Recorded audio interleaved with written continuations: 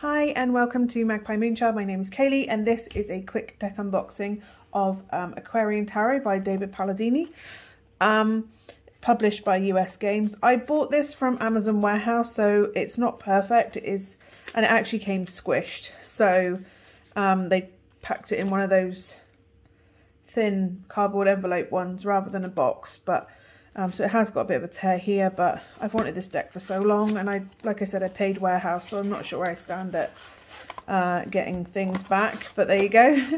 So we have the little white book, which by the look of it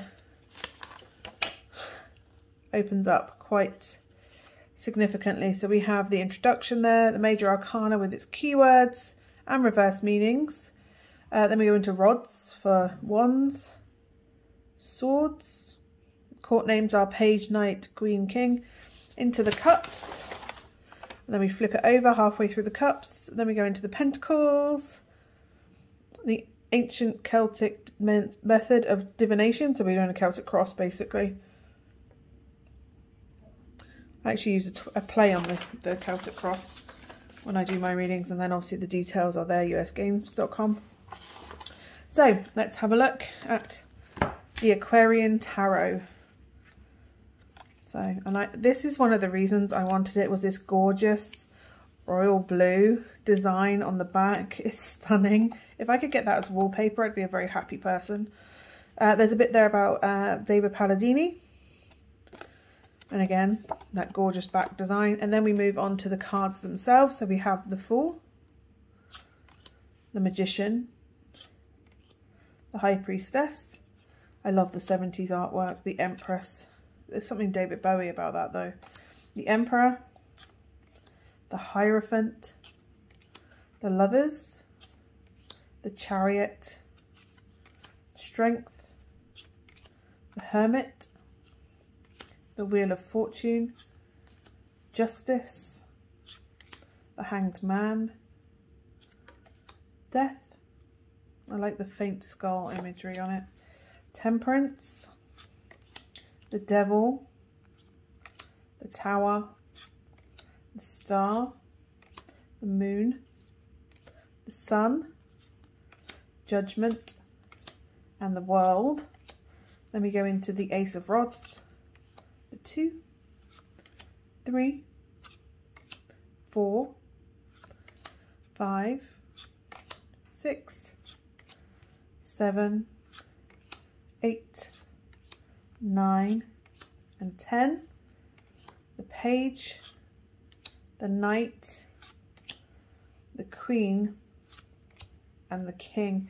These look like little matchsticks, even though they're in obviously a lily. They still look like little matchsticks, and I kind of like that. Ace of Swords, the 2, the 3, 4, 5, 6, 7, 8, 9, and the 10. The Page, the Knight, the Queen, and the King.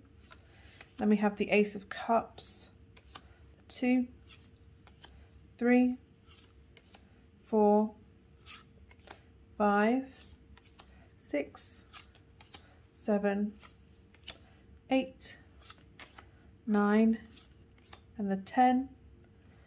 Then we have the Page with that luscious little fish coming out of the cup, the Knight, the Queen, and the King. And then we have Pentacles with the Ace, the 2, 3, 4,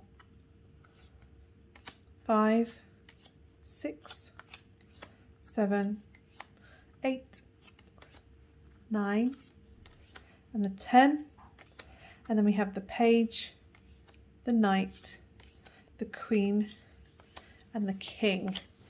Now they are traditional tarot size. They feel really nice, even though they're kind of normal cardstock. They feel smooth and shiny and yet silky at the same time, which is bizarre, obviously. I mean, obviously these were created originally in 1970. This is not a 1970s deck. It appears to be from 2016. But it's a popular deck. as is like Morgan Greer, all those hoi polloi, all the nice, gorgeous 1970s deck. These would wash quite easily if you were doing a wash with the cards. And hand over shuffling, it's really easy, really beautiful. All the cards feel individual. You can pull one off quite easily. And they just, as you can see, they just want to jump and play, but they do feel really nice in my hands. They're a decent cardstock weight. Yeah, you bend them. They do give a little bit, but considering you've paid under £20 for this deck, it's really not that bad. So there you go. That is the Aquarian Tarot by David Palladini. Palladini, sorry. I love it. I love the retroness of it. It's slightly in between Rider-Waite-Smith and Thoth. I really like it with that 70s twist.